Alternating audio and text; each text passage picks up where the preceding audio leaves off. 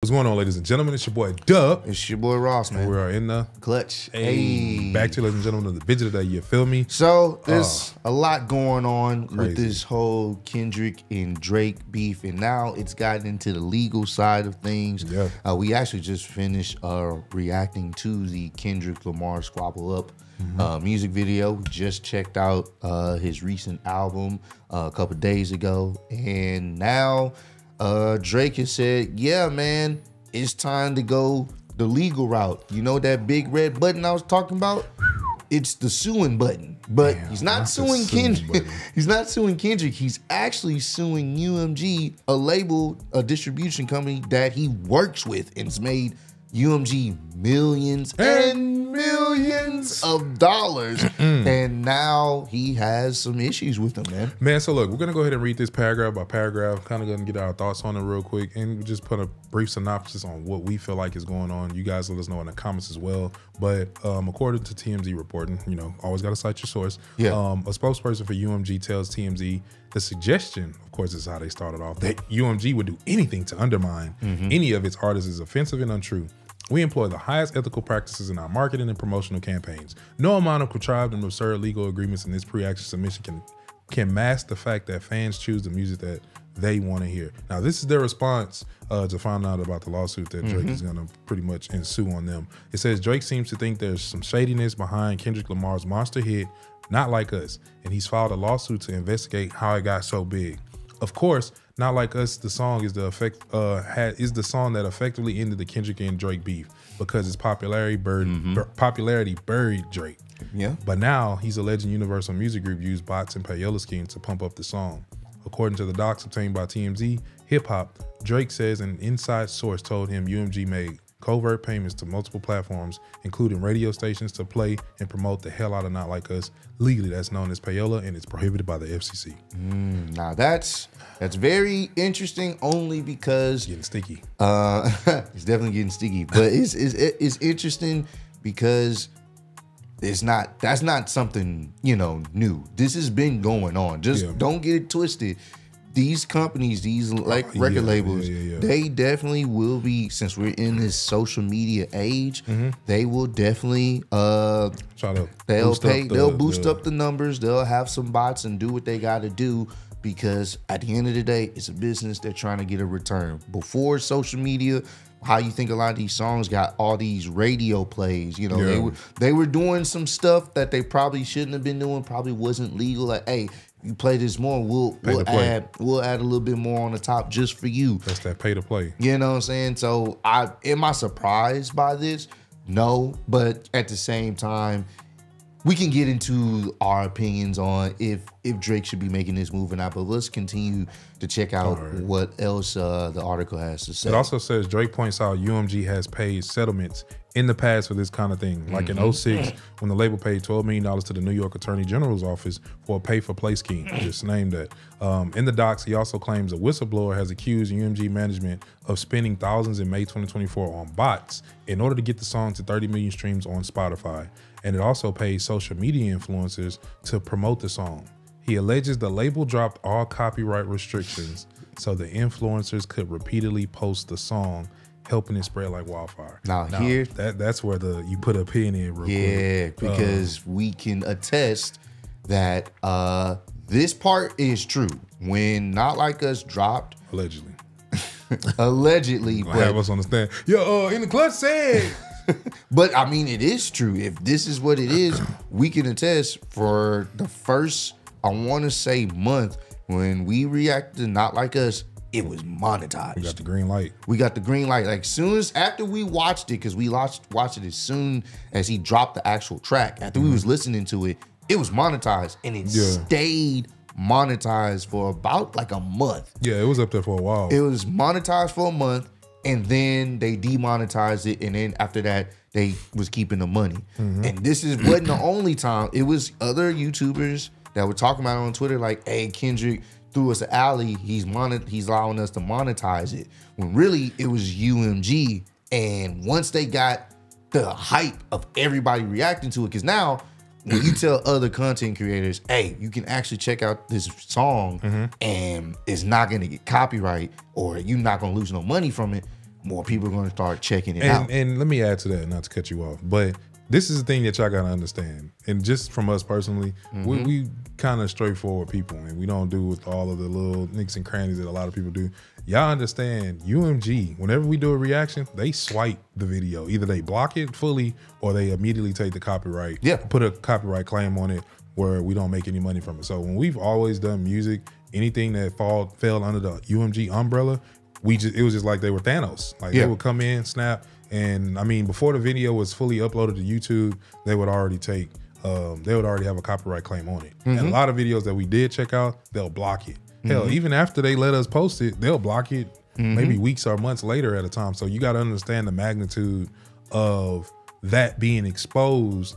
Because it was funny, I'm just like, they let us monetize that, and it was just like a thing to us at first. It was just, we didn't know if it was something weird that happened or if they just missed us. Because in this world of uploading things and content, you just never know who's watching, who's allowing, who's just blocking, and kind of mediating your channel to stop you from fully going far. So it's just like one of those things where we just didn't know. And I think we seen a couple other YouTubers mention the fact that was happening. Like, hey man, they're monetizing this track for everybody. Man, Kendrick letting us eat, whoop de whoop de whoop. And I was like, oh, well, that's what's up. That's kind of live. Yeah, that's dope. We're not thinking in our ignorance. We're just thinking like, oh, that's dope. Like, not realizing that's a marketing plan too, because YouTubers started to eat that up. When I tell you, people were, I mean, we touched on the beef, the back and forth as long as we could, and then we kind of did a video of like our general,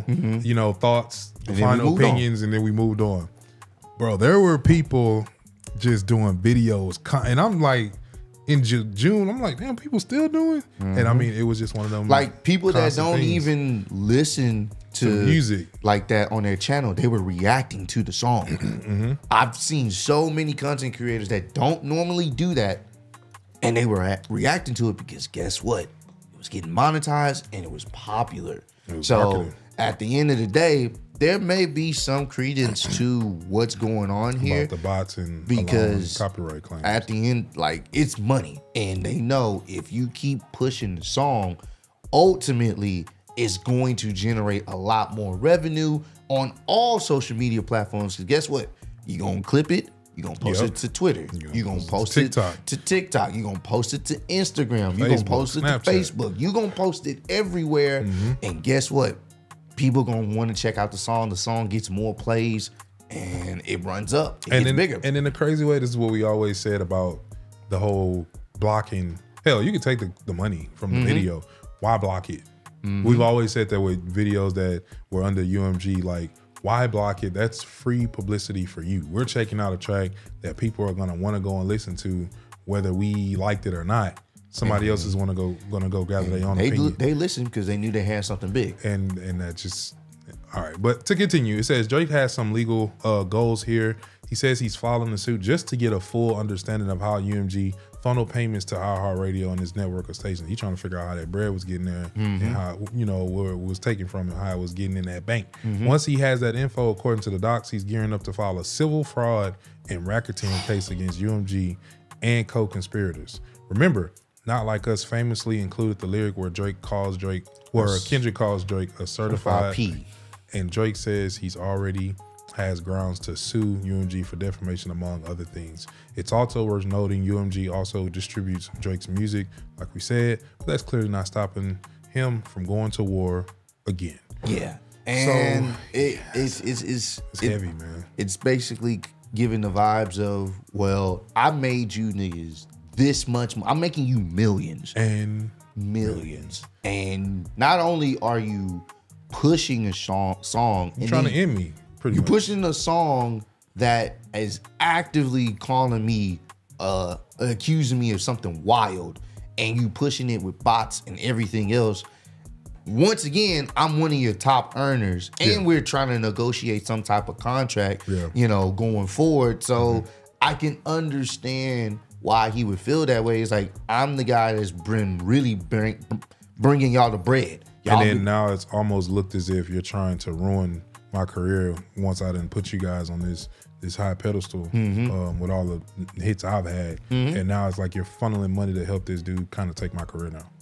Yeah, essentially, that's literally what it is. The only problem with that, and that's this is a big problem here, is it's unfortunate because it comes off, even though he may have a legitimate reason to want to sue them, because he's not suing Kendrick. And also, UMG did say, and we saw this on Twitter, I'm not sure how accurate it is, but they did say, after Drake was announcing that that's what was going to happen, well, not Drake, but his lawyers, it was like, if anything, it's really Duckworth from TDE that you need to sue. So if this is a situation that's going to keep going, then we're going to have to sue them.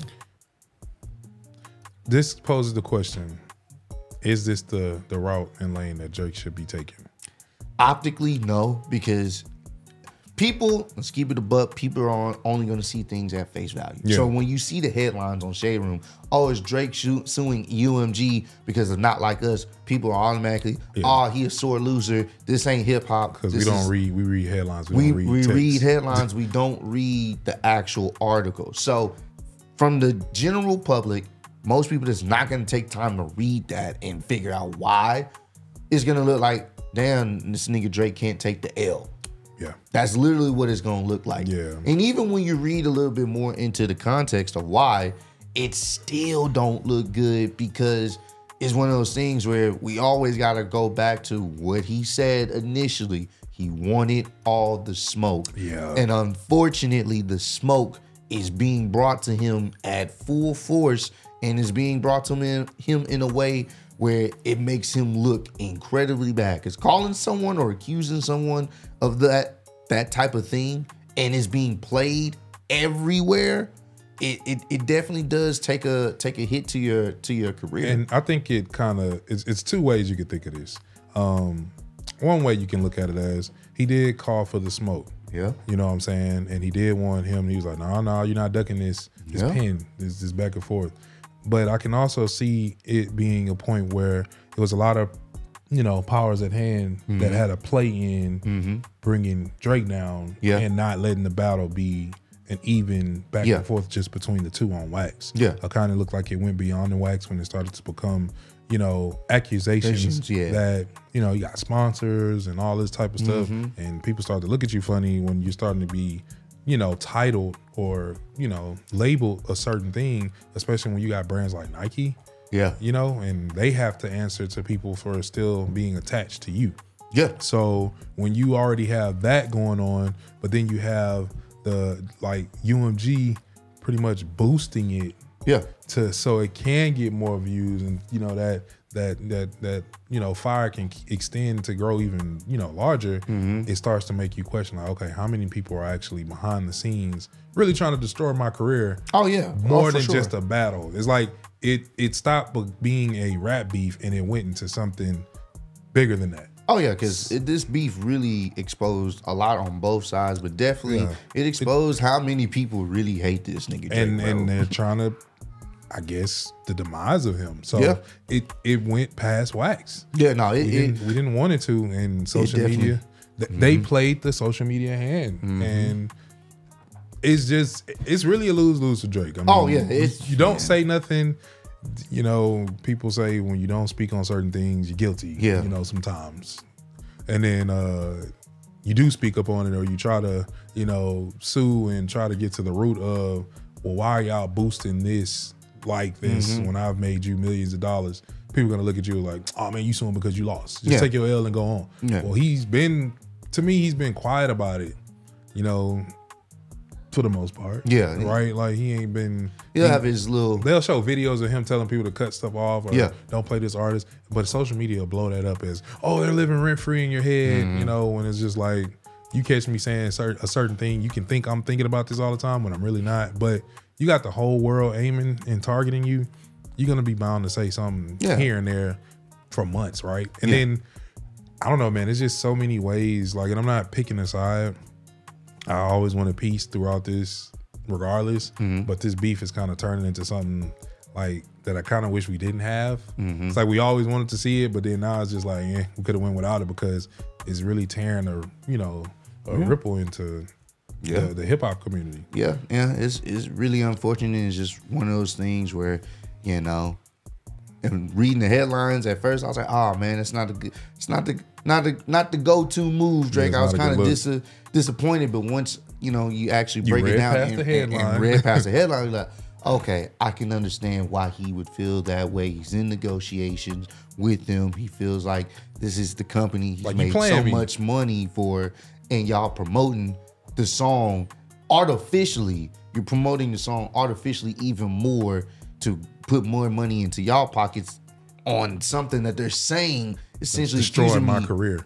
Destroying my career, but you gonna want me on the label. And that, or you still want me around. People are fake to the whole argument, because you and somebody get into it, right? Mm-hmm. And let's say you and that person get into it and y'all have y'all back and forth or whatever, beef, whatever ensues from there. But then you find out later on that somebody else was promoting or pushing that person to, look like they did more harm to you than what actually happened, right? And then you're supposed to be cool with this person. Like, you got to think about it in a different scenario. That may not have been the best example, but for lack of a better one, you have to think about things in life in general. Like, if you was in his shoes, like, you're working with a label who's boosting, like, and bro, people do it all the time with views and stuff. Like, have companies out there, bro. We've been offered.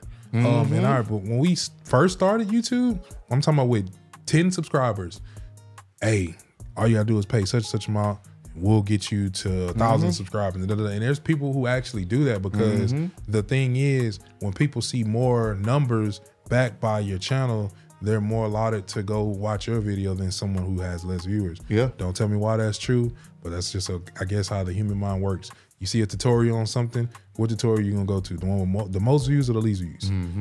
You see what I'm saying? So it's just kind of one of those things, and I guess research that they do to try to get people to pay for subscribers and stuff like that. So when you're a whole label that got millions and millions and millions of dollars behind your back, and you're able to funnel money to, get bots and stuff like that to people, there's bots in comments. You be seeing comments about certain things that happen. It'll be a tragic situation happen, bro, and you'll go in the comments and somebody will be like, oh man, can you check out my music, such and such, because it don't have nothing to do with the post is about. So people run bots, but I just, at this point, it's like the beef really turns real sour. I mean, you got Kendrick performing for the Super Bowl, not a whole Lil Wayne thing. It's kind of taking a domino effect, and now Lil Wayne like, oh, don't wake up the beast because y'all think I'm tripping about something, and it's just trickling down to a lot of things. It's a lose-lose for Drake at this point, man. So I don't know. We'll see what happens if it does come out that was the case. Then it still don't take away Drake got the L. It don't change it. It doesn't change anything, but it will give credence to what he feels is like, what's been really going on. Is like, oh, the hype of the song wasn't just because it was naturally, even though it was a great song, and I think it was going to be popular regardless. The machine definitely assisted in that with the social media tactics, and that's what they're gonna do, because they're trying to make as much money as possible. They don't give a damn. I'm sure Drake now realized that. They don't give a fuck how many millions you make them. If they see an opportunity, they're gonna take it. They're gonna take the opportunity, and they're gonna make as much money as possible, even at the detriment to their biggest earner, because guess what? It's about money. I hate to say that. And he's learning a hard lesson in, there ain't no loyalty, especially in this music industry, to no artist, no matter how big. If they would do, what's the name? Michael Jackson was dealing with a lot with Sony. Yeah. And he was the biggest artist in the world. If they would do him like that, it's up for anybody. It's up for anybody. Don't ever think these labels give a damn about you further than how much money you can make them. Simple as that. So. And that's so true, bro. The real, another take back, and the question is, where does he go from here? How does this change and affect his, music going forward? And not as far as, of course, I know working with certain people, but I'm just interested to see a rap album. What does he got to say?